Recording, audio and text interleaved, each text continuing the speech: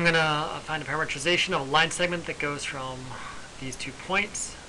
Might be smart to draw a quick sketch.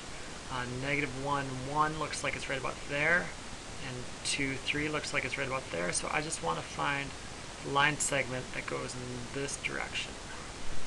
Well, this is easy enough to do because the cheap way of doing this for line segments, always take your starting point, multiply it by 1 minus t.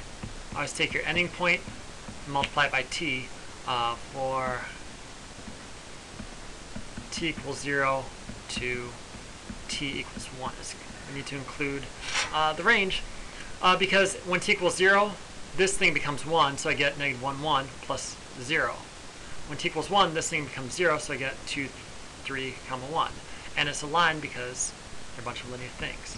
If you really want to do this out, you could plus 2t, 3t, and then you could just combine it to be 3t minus 1, comma 2t plus 1. And again, it's good to test. Plug in 0 and you get -1, 1. Plug in 1, you get 3 minus 1 gives me 2, and 2 plus 1 gives me 3. So we're good. Thank you very much.